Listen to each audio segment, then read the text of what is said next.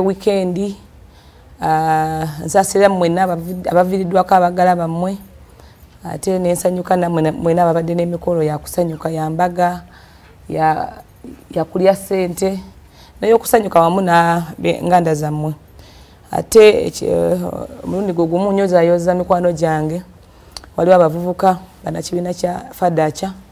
abakwatirwa mu ggwanga lya Kenya nga bayisewo bulungi officially ne babakomyawo wano babateekawo emisango ya treason abasinga bamu bayimbuddwa nkyebaliza Katonda ate mbayozaayoza mwebale kubeera abasajja n'abakazi bagumu nnyo n'abaganda baffe abamu abakyaliyo tukyalwanagana tunoonya kasente kulaba nti nabo bayimbulwa ku bukalu bwa kooti ate nyongera n'okugumya n'abo bonna abannakibiina kya National Unity Platform ababayuse bakwatibwa ne bateebako emisango yemu abamu ne bagikkiriza wakati w'okunyigirizibwa n'okuyita mu bingi n'abo abatakkiriza mbagamba nti mugume buli kimu kibeerako n'obudde struggle tebeera ya lunaku lumu. It is a process and it takes years, takes time, takes month. Kati ekisingayo ku kubeera n'emitima emalirivu engumu bw'oyimirira ku ekyo ky'okkiririzaamu ddala obeera wadembe owulira n'omutima gwo nga musanyufu. Kati simanyo BBS Terefayina lw'okumpita kulaba kumpeereza invitation n'okwogerako n'abaana Uganda ku nsonga natera nyeeza omwanyi muganda wange mwami migadde nkwaniriza ate kinsanyusiza nnyo kumuyita lw'okuba tubadde ku komiti eno n'ebyatuwa yagamba byonna bibadde bijja ng'abiraba ng'akizabikirize nedda ate akkiriza ffe nga babaka ba Palamenti tulina obusobozi obugamba nti tukkiriza kino kigende wano notiikinga wano n'ogamba wrong wano n'ogamba wano kati wano halfway like this twali naye ku komiti eno. First of all, initially, gana mateha gali gazeekoko before and we rejected overwhelmingly as Parliament. And the same reason to why we rejected as Parliament, and the same reason to why we, the ones who came up with this minority report, still stand on netugamba nedda. Ekisooka,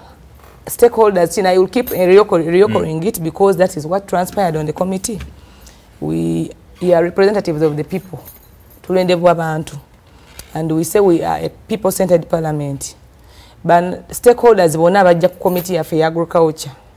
over these bills. There were 4 this time. Cotton, dairy, nuts and coffee. Bonna bagamba no tubasaba fe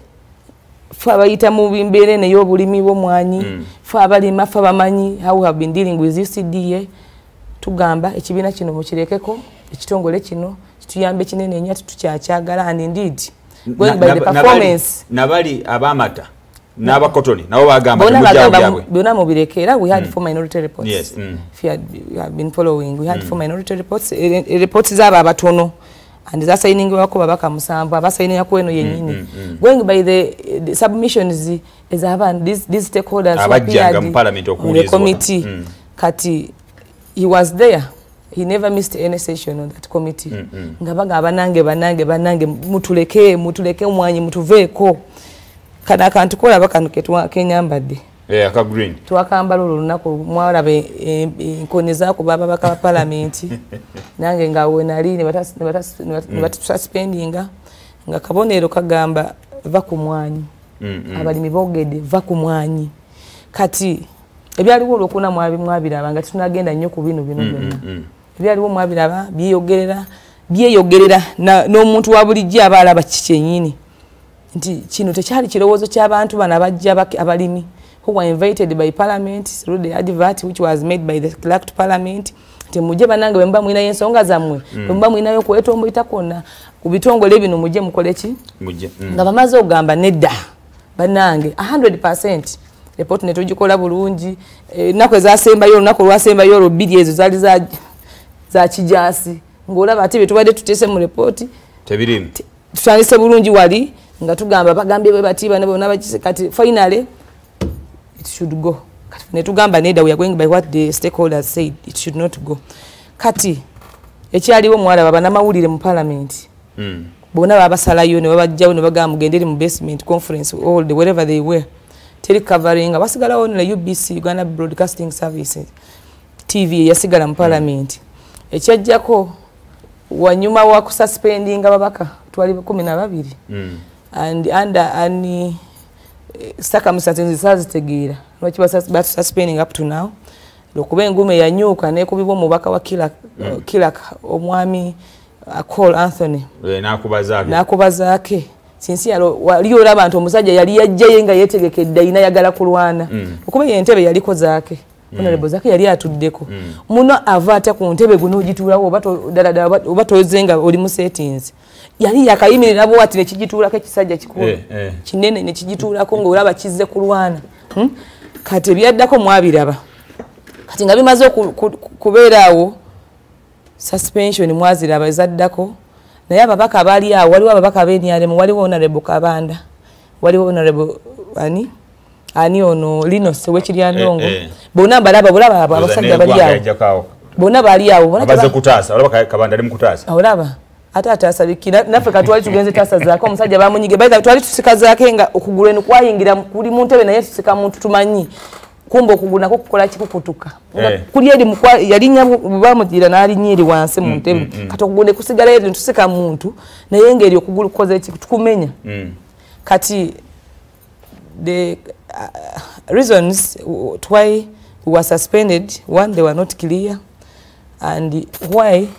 abamu twa suspendingibwa abamu ne basigalawo ngabo olaba bonna bali awo bo bakyaliyo Palamenti ate kize mu kirabe kiviriddewa this issue of the speaker always saying free sitting yerese kizibu kuba kati side ene beera y'opposition the left hand of the speed the right hand of the speaker is for opposition right at the left hand right is for the ruling party atolaba abalete olutalo ono opposition naye ngo mulaba is this opposition oni yako wali yawo tugasoka tuumulembe tunawumulamuko tugasoka tuumulembe tukomawo amasanyazi ne bagajjako ekyaddako babeni yale mbona bagamba mufulume bonna to be safe kati ne batuleka mu nzikiza abasaga ne batusalawo abenkoni abayina pisto bali mu civilian ngolaba bajja bwala bakanakalinga bajire kati awino okulwanira omutwe gwo tebakujja muliso tebakukuba ki jagala nyemboze eyo jasoke tumulembe tukomawo tugera kutandika naawe twagala okugoberera ensonga eno tumanye ki ekiddako oluvannyuma lwa UCDA okubanga ejibwawo ate okubanga ministry ya agriculture yegenda okubanga evunanyizibwa ku nsonga z'emmwanyi n'ebitongole ebirala byonna ebyagiddwawo tukomawo tovaawo